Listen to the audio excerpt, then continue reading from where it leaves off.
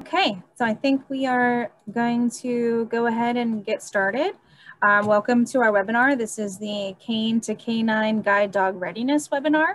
My name is Katie Otaggio. I am the College Success Program Engagement Operations Manager, so I work on the Learning Allies College Success Program. I'm going to pass it over to my colleague Abigail, who's going to give you a little bit of housekeeping and logistical information. Hi, everyone, and welcome. I'm Abigail Shaw. I help to coordinate the mentorship program here at the College Success Program. So the way this webinar will work this evening is that our moderator will just be in conversation with our panelists, and you can feel free to add questions in the chat, but we're going to take all Q&A closer to 5:45 p.m. Eastern. And at that time, we'll use the raise hand feature. I'll pull questions from the chat, and I'll give you some more specifics on how to do that later on if you're not familiar. But thank you for joining, and enjoy.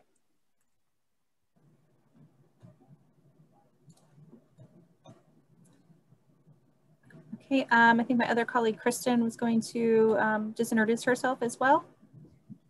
Hey everyone, this is Kristen Mataki. Welcome to the webinar. I'm the curriculum and content editor for the College Success Program, and I'll be just monitoring the time during this webinar and alerting people if they need to move on to the next question. But hopefully you won't hear me. So. Thanks, Kristen. So again, welcome and thank you all for joining. I just wanted to give a quick introduction of our speakers, so who you'll be hearing from today. First, we have Jake Koch, who is the Community Outreach Specialist at Guide Dogs for the Blind. Jake is, he travels with a 5.5-year-old Black Labrador guide dog named Forley. Jake's role at Guide Dogs for the Blind includes facilitating awareness and educational opportunities about the guide dog lifestyle and guide dog mobility on a national level to people who are blind or visually impaired and blindness professionals. Consulting with agencies, businesses, organizations, etc. about blindness etiquette and best practices for assisting people who are visually impaired and guide dog teams, supporting corporate and service organizations, giving philanthropy efforts for Guide Dogs for the Blind, which receives no government funding and provides all services free of charge. In addition to his work with Guide Dogs for the Blind, Jake serves on the Disability Advisory Board with Alaska Airlines. This interdisciplinary board of disability experts is tasked with providing airline executives and staff with current best practices for serving travelers with disabilities. Jake graduated with honors from Eastern Washington University, where he majored in public relations and minored in journalism and organizational leadership. In his free time, he enjoys traveling, stand-up paddleboarding, hiking, playing musical instruments like the drum and ukulele, and spending time with family and friends. We also have James Boehm, who is also goes by Jimmy. He is a CSP mentor and is the moderator today. James is a passionate leader and advocate who values collaboration and empowering others to their fullest potential. Through time and experience, he learned that his disability provided him the ability to serve and engage in so many opportunities that he would have never imagined. He entered college after 14 years out of high school and received a BA in psychology from Middle Tennessee State University and a MS in mental health counseling from Vanderbilt University. He has served as an intern at the Tennessee Rehabilitation Center, where he worked with the blind, clients with traumatic brain injuries, and individuals with other disabilities. James also started his own practice, Alliance Counseling, and now volunteers at the Refuge Center, a nonprofit counseling center. James is quite active in many organizations, initiatives, and collaborations, including the Nashville Mayoral Council for People with Disabilities, American Foundation for the Blind, Vision Aware, National Federation of the Blind, National Alliance of Mental Health, and many others. He also founded the Custom Cane Initiative, which customizes canes for the blind and donates canes to blind people around the world who can't afford them. In order to unwind from his busy schedule and initiatives, James enjoys time with his family, music, sports, and cooking. James feels that with the proper tools, education, and supports, all individuals can live the life that they were created for. And with that, I'm going to pass it over to Jimmy to kick us off.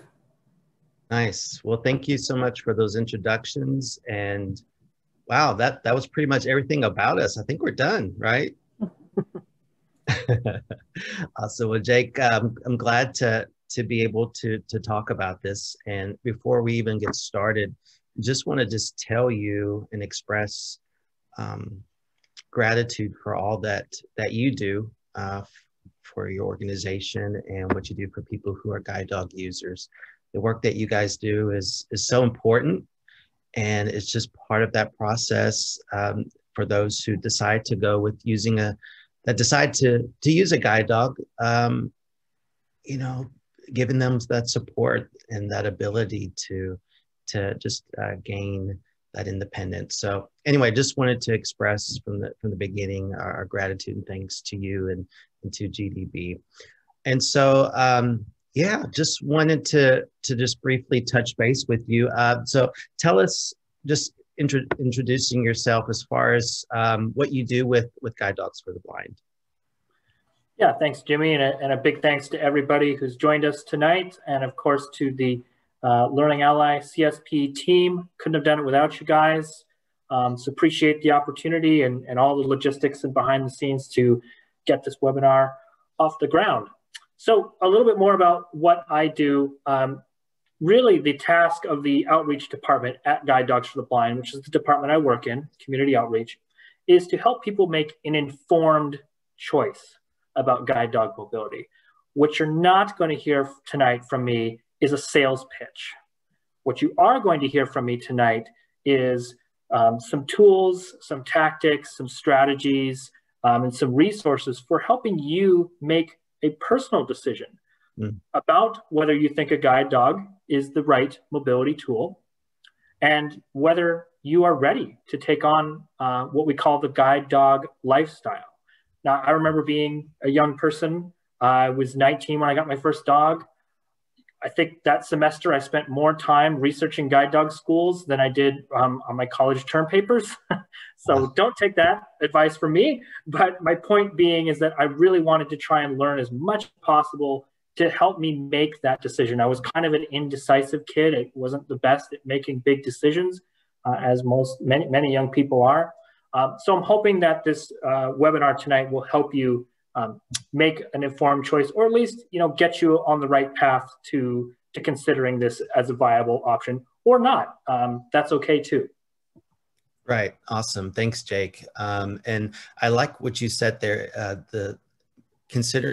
I've never heard it compared to as a lifestyle, and how true that is. Both of us are guide dog users, and can you tell us again what kind of dog yours is? Did you say was it a Labrador? Absolutely. Yep. I've been traveling now with 3 guide dogs. My current guide dog's name is Forli, spelled Forli. She's named after an Italian city, which is very fitting because I just got back from a trip to Europe right before I got her. And she is a black Labrador retriever, and she's around here somewhere. She's in the other room taking a nap. Very busy schedule these days with naps. So. Well, I know that's usually one of the things that people always ask first, like, what kind of dog is it? What color is it? And stuff like that. So we definitely wanted to give a shout out to the puppies. My dog is a German Shepherd. He's from the Seeing Eye. His name is Bogey, named after Humphrey Bogart. And he's about 6 years old. And so he's my second. So yours is your third. And you kind of hinted on this, that you said that you were about 19. Is that right? When you started to kind of consider getting a guide dog? Yes. So I guess my question to you is, how did you decide? What got the ball rolling of even considering, okay, do I want to get a guide dog? Yeah, great question. So I grew up in a small town in eastern Washington state, learned to use the white cane and received some orientation and mobility training. It was sort of a stop-start kind of situation, which is unfortunately often the case in specifically small towns. Somebody is serving a district or an area, and then they leave an O&M instructor, to be specific, or TBI, something like that. And then, so when I graduated high school, I went out into the big wide world and moved over to Portland, Oregon, which is where I'm speaking to you from today, near Guide Dogs for the Blind's Oregon campus, out in a town called Boring, of all places. And I was using a cane, and it worked. It worked fine. But I thought about, well, is there something more? Is there what else is out there in terms of options? I have a little bit of usable eyesight. My condition's called bilateral microphthalmia, which that big mouthful of words simply means small, partially developed eyes. So essentially tunnel vision. So a little bit of usable vision when it cooperates and the lighting is right, et cetera, et cetera. So it sort of started me on this journey of, well, gosh, I'm using a cane, and the cane is an equally valid tool to a guide dog. But what else might be out there? I tried monoculars. I have a nystagmus that's pretty aggressive, so that really wasn't effective. So I was really looking for non-visual travel tools. And that led me to a guide dog. I was working at a school for the blind, and one of my students had one. So it was an independent living program. So I got to watch them sort of the day-to-day operation of having a guide dog. And that really prompted me to start looking into it more, researching schools, talking to other guide dog handlers, calling the schools themselves and asking detailed questions. My biggest question was, what is it going to feel like? Okay, I walk with a cane and I'm receiving tactile information through that cane. But what about this guide dog that's helping me walk down the street, that's leading me in a straight line and stopping for these curbs and steps and things? What is that actually going to feel like? And that was my big question that I tried to ask everybody in terms of that experience. I grew up with animals around livestock, so that the animal husbandry aspect of it was not as big a deal. I mean, I knew what I was getting myself into there. It was more just like, how is this going to enhance my mobility or not? Yeah, thank you for sharing. I think what got me interested into considering a dog was, as I was adjusting to my vision loss and kind of like you said, going through mobility and instruction, also was meeting new people. And, a couple of my friends had guide dogs. And at first I was like, it's kind of cool. You have your dog with you. But as I, practiced more mobility and got to know my friends, it was like you said, it was interesting to see them at work, and how their mobility and so forth was different. And I think that's kind of what sparked my interest in a guide dog. And so, I think one thing that you mentioned too is the mobility, right? Some folks think that you just get a guide dog, but the mobility part is you being able to use the cane is a very important part. But you also have mentioned this a couple times already. You've stressed that you did research, that you checked into the schools and you had specific questions. And so I wanted to kind of focus on that for a moment. And so, a lot of the folks that are listening on this call are college students. And so there's, definitely can be mobility challenges there, but speaking directly to them, to our college students, what should be some things that they consider when evaluating whether if they want to use or transition to using a guide dog? Yeah, Jimmy, great question. And there's certainly a lot. We could spend the next 5 hours just answering this one question. We won't, of course. Minutes. Yeah, 5 minutes. But what I would say first and foremost is it's important for you to understand the differences in mobility between white cane mobility and guide dog mobility. In a very simple way, we'll get into this perhaps later, a guide dog is an object avoider, a cane is an object locator. I'm putting that another way. A dog uses the principle of see and avoid. See something, avoid something. A cane is detect and avoid. Detect something, avoid something. So it's important to understand what the role that the guide dog plays, that they're not just going to, okay, take me to the nearest Starbucks, take me to the nearest pizza joint, right? Or get me to my class on time. But really understanding that they're there to help you with the safety aspect, with seeing and avoiding obstacles along your route. So I would suggest focusing on that first and understanding what are some of the differences and some of the similarities where, how does your orientation and mobility skills help? I could tell you right now, if you're getting orientation and mobility, please continue to get that, because most guide dog schools across North America, at least, are going to require or highly recommend orientation and mobility training, because We need that to build on top of that. O&M is the fundamental foundation of your success, no matter what mobility aid you choose to use. It's in terms of college itself. I was in college when I got my first dog. You might want to think about things like when is a good time to apply. Schools are going to have different lengths in terms of how long is their admissions process, how long is the wait time. You add in COVID-19. I think we're going to get to that later in the program. But in general, you want to think that it's not like going down to the Apple store, buying an iPhone and walking out in an hour. You're looking at several months of waiting, completing different pieces of documentation, things about your mobility, your lifestyle, health, low vision reports, references, things like that the school is going to need to collect in order to make an appropriate match. And so, if you think, well, I'm just going to graduate high school in June, I'm going to apply for a guide dog, and I'm going to have everything all set up before I go off to college in August, that may not work. In most cases, it won't. So I would plan ahead, think ahead, when might be a good time to come in and train with your dog. That might be another thing to do. And you can always reach out to the guide dog schools, admissions departments directly, and they can help counsel you on the time frame so that you can plan. But certainly do some research in those areas. Also look at your living situation. Do you live in a dorm? Do you live in an apartment? Do you live at home? What kinds of travel are you going to be doing? Is it campus-based travel? Is it urban travel? Is it suburban, rural, a combination of all of that? That's all going to dictate what kind of dog that you're going to get and what your needs are for that dog while you are in college. So some of my recommendations I would say to our college students on the line tonight. That's great. That's great. Those are all really good things to think about. And, one of the things I was disappointed about getting a guide dog is that they don't do a really good job at doing homework or typing papers. So that's the only downfall. Well, of course, I guess a cane can't do that either, but I'm just kidding. But that was trying to be funny.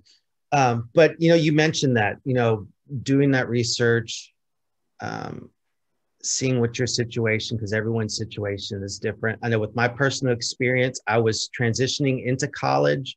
And so what's my mobility instructor recommended to me was to wait a semester to get used to the campus rather than getting a dog and starting school at the same time. So having to adjust to using a guide dog and learning a campus all at once. And for me, I'm so glad that I did that. It was well worth it. But everyone's situation is different, right? But I think what you're saying there, that's such an important point is the plan, right? Do investigating and so forth. And that kind of goes into our next question. And so I wanted to ask you about some resources. What are some resources what resources should students turn to when they're trying to make this important decision as to, should I get a guide dog or not? Yeah, great question, Jimmy. And I really appreciate you talking about the concept of waiting a semester before getting a guide dog. That is so important on many levels. Not to say you couldn't do that, you couldn't transition from high school to college, but certainly a dog is going to create some uncertainty. You're going to have this new dog in your life. The dog is going to be looking to you for leadership. So I think best practice is always to go off to college, get used to things, figure out how to live in a dorm, how to be away from mom and dad for the first time. That's a very smart way to go about it, and really is becoming an industry best practice for young people. Again, not saying that you can't do that. Maybe you know where you're going to go to college. You have access to that campus already in high school. You and your O&M can set up lessons over on the campus. That's fantastic. And if you can do all that, even better. So to your question about resources, we talked a lot about research. Well, what does research look like? Well, it comes in a variety of formats. Perhaps you're most familiar with research of logging on to the internet, reading something and writing a term paper on it or writing an essay about it. Well, that's one type of research, but there's also lots of others. Things like perspective, gathering perspectives from people. So if you can, talk to other people, either, perhaps through a Facebook group that's safe. If you're under the age of 18, of course, with permission. If you can go to a conference, something like that's put on by the American Council of the Blind, the National Federation of the Blind, etc. Oftentimes, there not only will there be guide dog handlers at these events, there will be guide dog school representatives that you could go and speak to directly about this. So just try to get perspective, understand, hey, what has your experience been like having a guide dog? And understand that everybody's experience is different and it is subjective, right? So you're going to get what someone's experience is. Try not to ask them, do you think I should get a guide dog? Because that's a really hard question for a guide dog handler to ask, because they don't know your situation and only you can make that decision for yourself. But do ask questions like, what was your experience like? What kinds of things did you find different? What was a challenge about transitioning from a cane to a guide dog? Things like that will help you kind of make a decision about the lifestyle. Another fantastic resource are the schools themselves. You can contact the schools. Many of them have direct access to the admissions department, or some, like Guide Dogs for the Blind. Our community outreach department have staff like myself. I answer questions weekly from people that call in from all over the US and Canada, and we work sort of on a one-on-one basis. So if you're saying, hey, here's my situation, I want to do this, this, and this, when do you think I should get a guide dog? That's a great way to do that. So you want to get that perspective as well. So when you've kind of decided, not even decided, but when you've thought, okay, this is interesting to me, how now might I fit the guide dog into my life? When you start thinking about those more technical aspects, when should I apply? When should I come to class? Hey, this is my current situation. I'm going to be moving. What should I do? That's when you want to sort of seek the assistance of a school who can then help you navigate that process. And I would call multiple schools. Ask them things about their support programs. What happens after I get a guide dog? Are you going to support me long term? Do I own the dog? Do I not own the dog? Think about things that might be important to you going forward. Is your training program 2 weeks? Is it 3 weeks? Is it 4 weeks? Is it in-home? Again, take a look at the school's website and maybe generate a list of questions for yourself to then go and ask the school and ask multiple schools. Also attend specific events. Oftentimes guide dog schools will have learning events like this webinar, where you can learn a bit more about the organization itself, the guide dog lifestyle, etc. So keep your eye out for those. Ping your networks. Oftentimes O&M instructors are plugged into this stuff, or on listservs that might have seen something like that. So that would be another great resource. Yeah, that's great. And I think, like you mentioned, throughout the states, there are a lot of divisions and groups. Like here in Tennessee, where I live, we have the Tennessee Association of Guide Dog Users, but there are other groups a lot of times in each state, not in every state, but in many of the states, which is, again, a great way to get connected with other guide dog users and ask these questions. And I always kind of compare it to just as you apply for college, right? You don't just apply to one college. You don't just call one college and see what they have. Every college is different. They all have a little different focuses. Some colleges offer specific things when others don't. And it's kind of the same with guide dog schools. They're all a little bit different as far as the dogs that they offer. Maybe the training's a little bit, like you talked about, ownership, or the services they provide afterwards. All those vary a little bit. And so I think it's really important to identify what's important to you and then find that school that you feel is a good fit, just like a college, because not every college is a fit for us. So I think that's really good information. Kind of going and transitioning to like the equipment. So the guide dog equipment. Kind of describe what that basic equipment is that a guide dog handler would use. Sure. So there's a variety of equipment that you would use with a guide dog. We'll just cover the basics today. So a dog wears a collar, a leash, and a harness. And of course, the collar is twofold. It's for identification purposes, in case the dog gets lost. That does happen. They do get out sometimes. So you always want to keep your dog tags up to date. It's also a communication tool. So it's used for communicating with the dog while the dog is guiding and just reinforcing good behavior. Then you have the leash. The leash is when you want to lead the dog. So you're heeling the dog is walking next to you, typically on your left, although a dog can be trained on the right. The standard is the left though. And so that could be, maybe you're waiting in a line, you're taking the dog out. People ask about, how do these dogs relieve? Well, they relieve on leash and on command, and the dog is taught to circle around at the end of the leash and find a spot, do their business. So the leash is used for those sort of general dog handling activities. You could take your dog on a walk if you wanted to just take your cane out and use that as your mobility aid and just allow the dog to sort of be a dog, just heel next to you and walk, and you guys just enjoy a nice walk together. That's fine. Then, of course, we have the harness. The harness is typically made of leather. Some of them are leather, like Guide Dogs to the Blind. The handle is made out of kind of a PVC plastic type material. It's highly reflective. But they all do the same thing, and that is the dog wears the harness, buckles underneath the dog's belly and sits on their back, and then there's a handle attached to that harness. And as the dog walks, the dog is exerting physical pull into that harness, and the harness is designed to maximize that pull. So if you were actually to use that as a restraint tool, if you wanted to hold a dog back, it would be very, very difficult because that dog has got a ton of leverage by design of the harness. But that means that when you're walking with the dog, you are feeling every tilt and roll of that dog.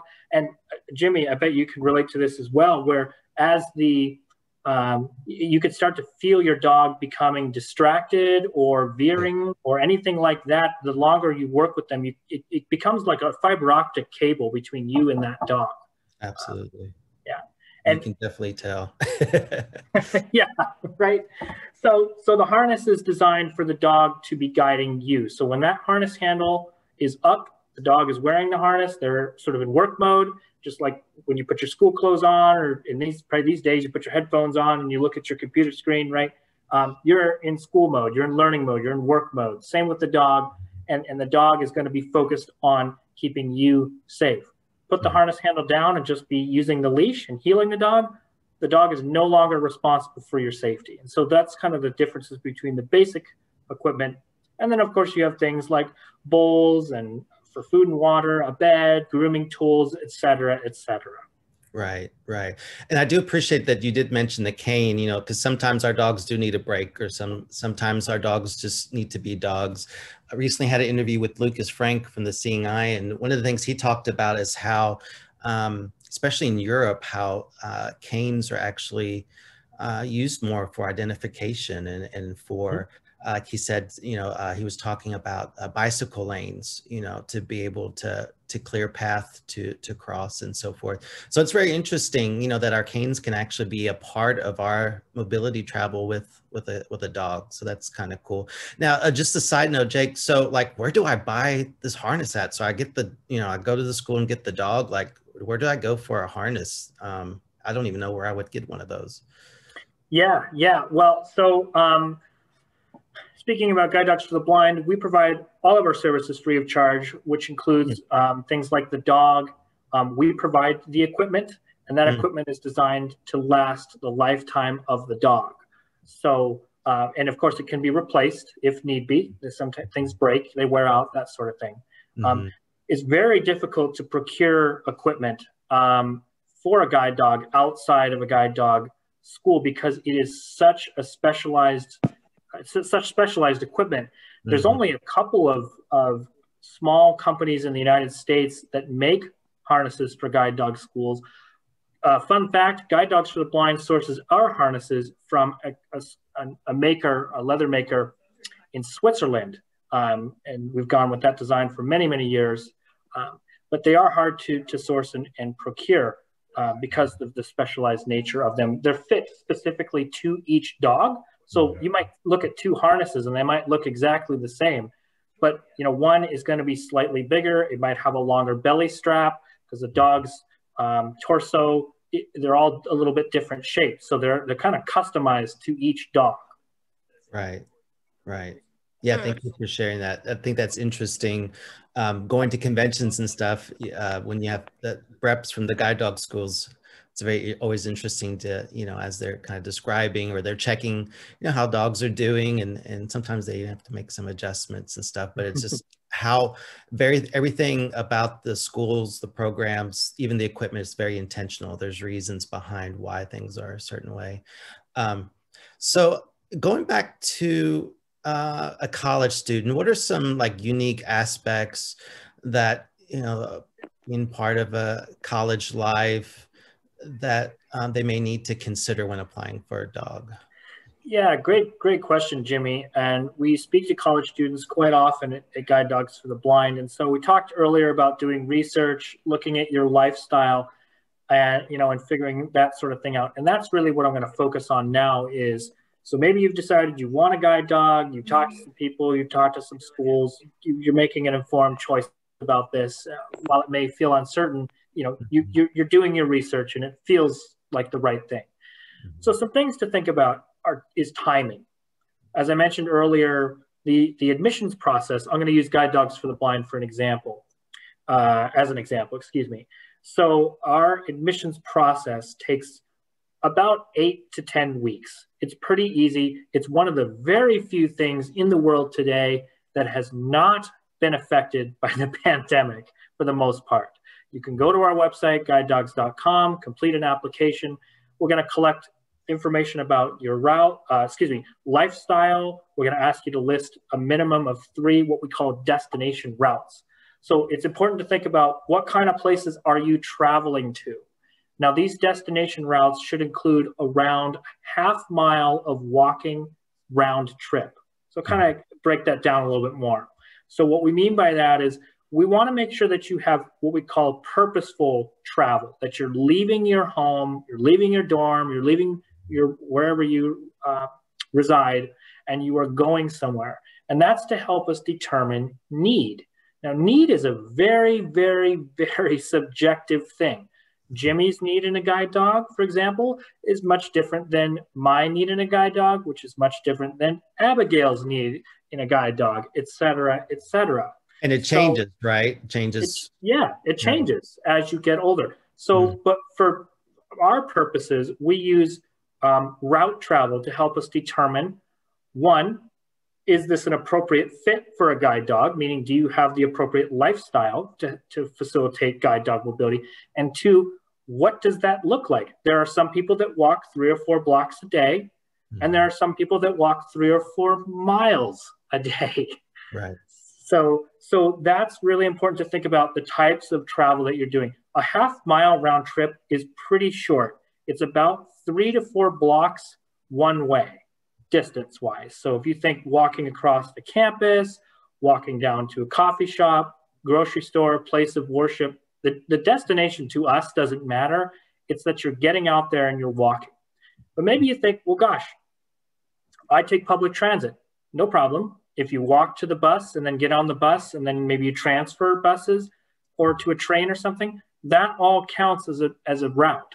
Okay, so you want to think about where you're going, types of destinations that you're traveling to or planning to travel to, timing. So when should you apply for a guide dog?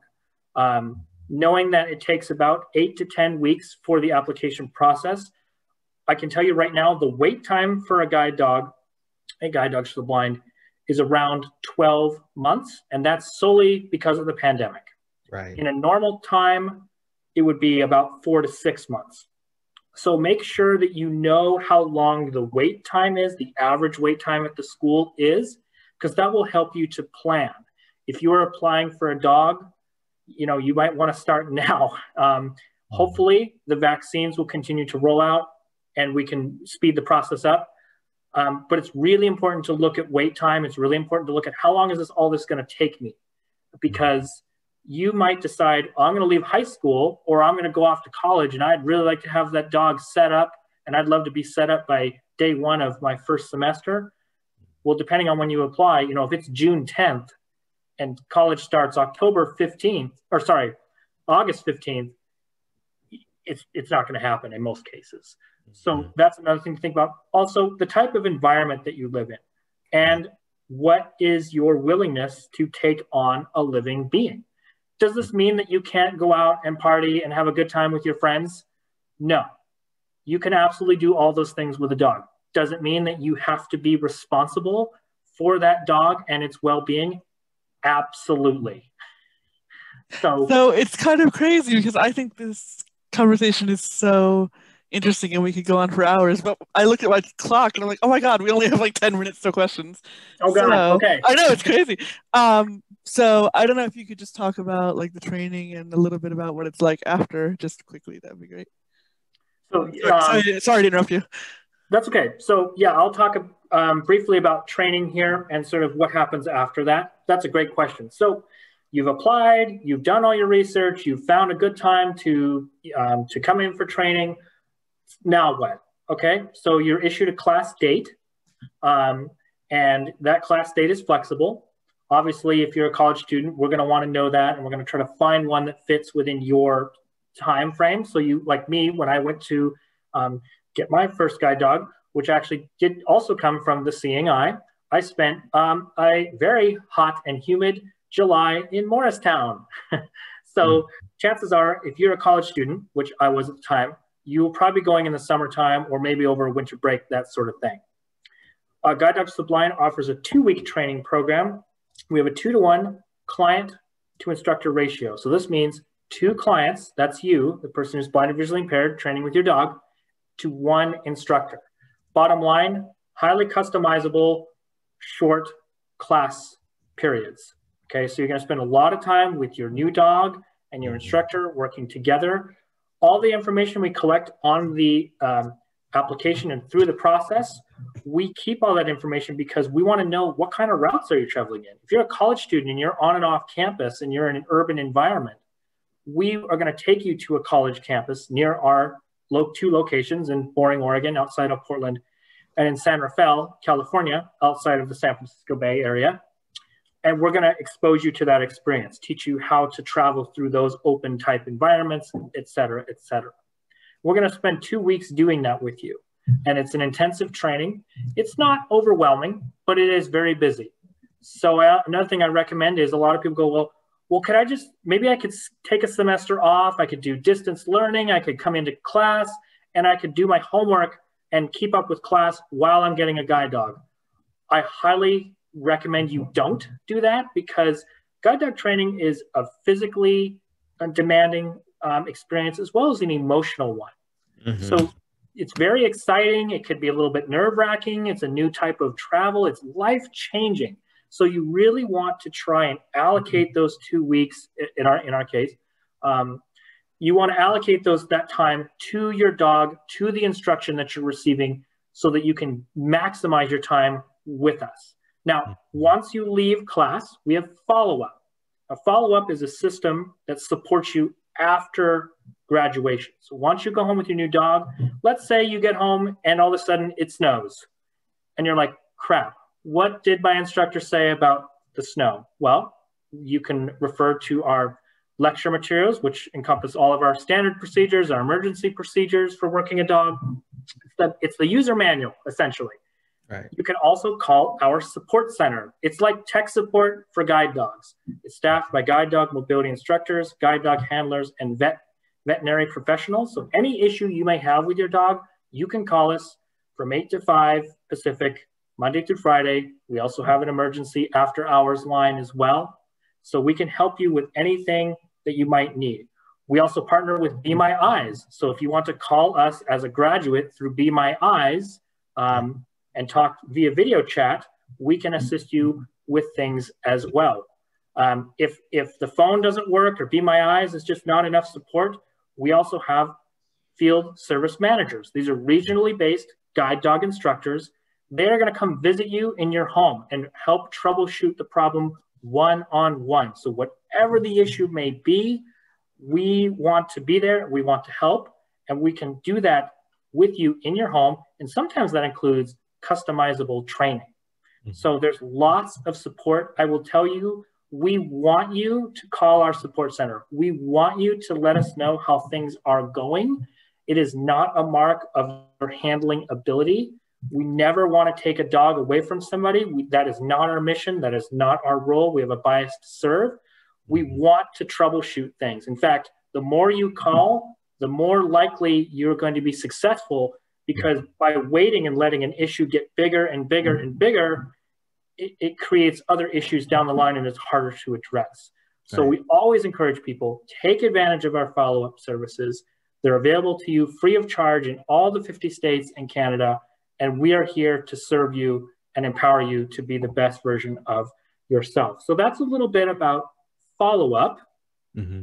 And I think that's important, because that's the bottom line, is that the schools want us to succeed. They want us to succeed as a guide dog team. So they invest in the dogs, but they also invest in us too as guide dog users. So you guys want us to succeed and do well. So we do appreciate that. Were you going to share something else? Oh, no, that's it. Yeah, we have like literally about 2 minutes till questions. So Okay. I wondered if each of you could just sort of briefly reflect on, if you could go back to your younger self, and maybe give advice, or like, what's one thing you wish you had known before you learned it for the first time, maybe the hard way, or just some advice that you'd give to a younger person as a guide dog handler. Go, Jake. Okay, so I thought about this question, and there's a lot of things I could give. If you don't learn anything else, what I recommend is the 3 things you should always, always, always do with your dog. And they are navigate, communicate, advocate. And I will quickly summarize what those mean. Navigate means you know where you're going, you're maintaining your line of travel, you're staying what's called situationally aware, and you're using all of those O&M skills to their advantage to get you to where you need to go. Communicate means communicate effectively and consistently with your dog. Okay, dogs are black and white creatures. They're not like humans where they're very, we can understand tons of emotion and nuances and, body language and all that. I mean, they can understand some of that, but not to the level that we can. They don't speak English. We don't speak dog. So communicate with them, and also be open to receiving communication back. Understand what your dog is trying to tell you. 9 times out of 10, that dog is right. So always follow the dog, follow what that dog is trying to communicate with you, and take them seriously. And finally, advocate. Advocate for yourself, whether you and your dog, whether you need to sit at a certain place at a restaurant, you want to book a certain seat on an airplane, but also advocate for your dog's needs. Do your very best to keep them safe. Avoid situations that could be dangerous, like aggressive dogs, and really advocate for your dog's needs, who can't always speak for themselves. So that's what I would say if I was to give any advice to anybody, especially young people. It is to navigate, communicate, and advocate with your dog. Nice. I think for me, I would say learn that it's okay to make mistakes. That's how we learn. And that's just in life in general. We learn because we make mistakes and we learn from those. So things aren't always going to go perfect. Our dog isn't a perfect animal. We're not perfect people. So just to recognize that it's okay to make mistakes. I would say trust, right? That's something that we develop over time. Learn to trust our dog. And that was really hard for me, like you said, because our dogs are object avoiders. And so you're giving up that sense of being in control, and you're trusting in this dog. So that takes time. We build that up with time. And then the last thing that I would say would be learn to be patient. You're not going to be the expert guide dog user on day 1, not on day 30, not after 6 months. For me, my trainer said it's going to be about 1.5 years. And I tell you, it was about 1.5 years that one day it just clicked. And I was like, man, we just did that. And it was about 1.5 years, and so just be patient. It will come. Yep. Solid advice. Couldn't have said it better myself. Thanks. This has been so fun, and I'm going to interject myself here to just let everybody know, if you have questions, you can keep adding them in the chat. I'm going to go through the ones that people have already shared. And then if we have time, we'll move on to people. If you want to raise your hand and ask your question individually, the quick key on a PC is Alt-Y, Option Y on a Mac. It's *9 if you're calling in from a good old-fashioned phone. So the first question came from Lori B, and she wanted to know if you all had any specific names of Facebook groups where people could join to ask questions about guide dogs and exploring that.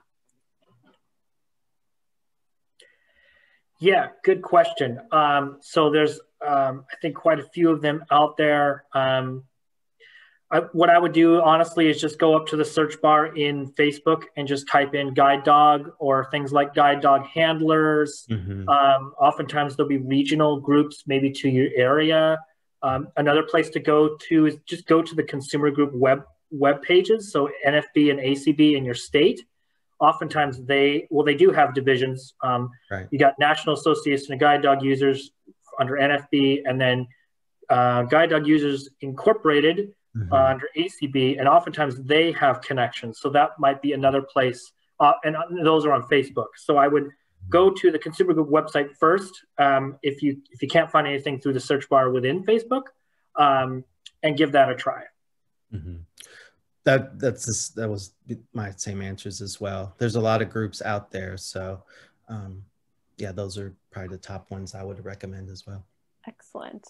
We also have some friends from the Israeli Guide Dog Center. Very cool that you're joining us. Wow, cool. They wanted to know about younger youths applying for guide dogs. And I know as a handler myself, most North American schools generally 18 is the age, but I know a lot of schools will consider applicants as young as 16. Jimmy or Jake, do you want to add anything to that? I know it's very school specific about younger applicants. Sure. Speaking about guide dogs for the blind, we do not have a posted minimum or maximum age requirement.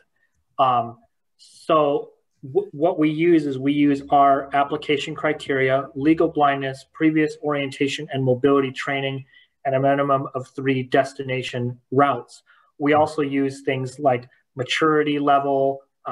So we really handle this on a case-by-case basis.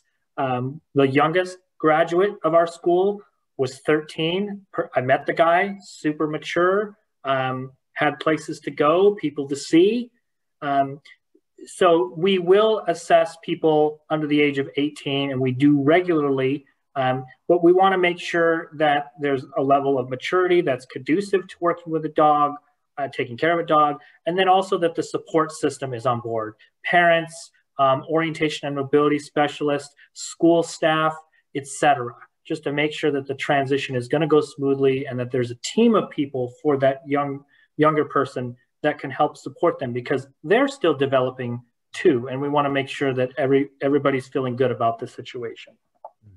Yeah, I think that nails it. You know, I've met 30-something-year-old people that aren't ready for a guide dog, but there's folks like that in their teens, like you mentioned, are just very mature, and so that's what I've discovered. A lot of the schools kind of have that policy. It's more of a case by case rather than a number. So yeah, great question. Cool. So we had some feedback from I think an O&M instructor or a TVI named Jane. I'm going to pass this. It's a pretty longer comment, so I'm going to share it with Jake later, but just she wanted to emphasize the need for schools to consider accessible formats for forms when applicants are applying.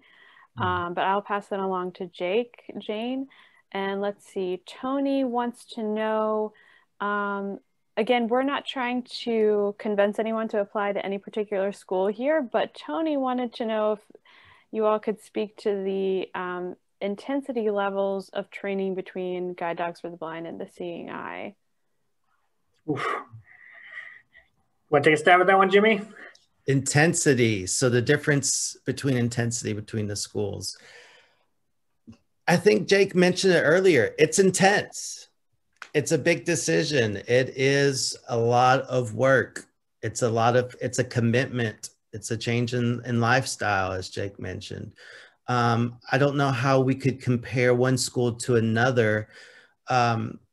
because there's also going to be some variation, right? Trainers, one trainer may be different than another trainer in the same school. They're pretty consistent, but there's going to be some variation. But I would say every program is intense in its own way. I tell you, I slept really good those nights that I was going through training at the Seeing Eye. You get some really, really good sleep. So I guess my answer to that is that it's intense, but anything that is so special and such an empowering experience, it's going to take investment, and it's going to take some intensity. What do you say, Jake? Yeah, great point there, Jimmy, and certainly like learning any new skill, there's always a learning curve, and I would say that things are intense for sure. I wouldn't let that intimidate you. It's enjoyable as well. It is work, and you are learning as you're going along, and there is that learning curve. But it's also to remember that schools are very well equipped to handle this. Both Guide Dogs for the Blind and the Seeing Eye have been around for decades and decades. And so we've, years and years of history on what makes a comfortable class, what makes a successful guide dog team, tons of data on that. So apart from the class, the training, it's very comfortable. Your meals are provided to you. Everybody raves about the food, no matter what school you go to. And I believe that morale is built around the dinner table. Food is really important for nourishment and also for morale. There are nursing staff to support you with any additional needs. Your instructors, these people are trained to observe you as an individual and to help you customize your learning experience so that it is not overwhelming. So while it may be a learning curve, it's something that's very doable, and it's customizable, so it can be made to fit your specific needs. So I guess that's probably the best way to describe it is, class, that's kind of what class is like. And you're learning a new skill, but there's a lot of people behind the scenes who all really want you to succeed and are doing everything they can to help you be the best version of you. And it's okay to make mistakes. That's what we're there to do in class. If you don't make a mistake in class, I don't think you're doing it right. So, yeah. Exactly. And I think that's so true. Like you said, these schools have been doing it. We mentioned these two schools, but most of these schools, there is 80, 90 years worth of experience. So like when I went through training, when I've talked to these different schools and instructors, they are incorporating 80, 90 years worth of experience. And so they've thought of everything. They've seen everything. And so as Jake's mentioned, when you see certain things in the application, or if they ask specific questions, or if they do things a certain way, or they say, this is how you're going to do this with this dog, there's a reason behind it, because they've got that 80, 90 years of, okay, we've had this situation. What do we do about that? And so I think thanks for balancing that out, Jake, because yes, it is intense, but again, they're setting us up to succeed, and they're with us every step of the way, which is also makes it an awesome experience. Great. So we had two questions that kind of correlate, and continuing to keep an eye on the time as we respond. But one participant was curious about discrimination in your experiences. And I think this other question from a student about disclosing your guide dog and communicating with professors about your guide dog. So I thought maybe you all could speak to some of the legal protections under the ADA as far as discrimination and disclosure might go. And pick it up. Yeah. So my experience has been overall, most people appreciate and or at least acknowledge the power and the benefit of a guide dog. There have been dozens of movies over the decades and newsreels and media. There still is. I just finished a media interview this morning. So it's something that I think people are very, very much aware of. And if something comes up, if the forms of discrimination that I've experienced thus far usually just stem from a lack of understanding, or somebody just made a mistake. I must admit, over the past 5 to 10 years, with the rise of the fraudulent service animals, emotional support animals, etc., it has made it a little bit more difficult for business owners and others out in the general public to understand what the difference is between a guide dog and other types of service and or emotional support and or fraudulent service animals. So it does happen. Part of this training at a guide dog school is conflict resolution. So how do you communicate in a discriminatory situation that leaves both parties feeling good about the situation? Most of the time, you can clear it up pretty simply with a simple definition and a simple little piece of education. But there's a whole checklist that we help all of our clients, I'm pretty sure the Seeing Eye is the same way, go through and make sure that you know what to say. We even provide some documentation, sort of pseudo documentation like IDs. They don't carry any weight, but they help educate people. So it says something like, this is a guide dog from Guide Dogs for the Blind. They're allowed in all public places. Here's the Americans with Disabilities Act law that says so, just to kind of help underscore that point.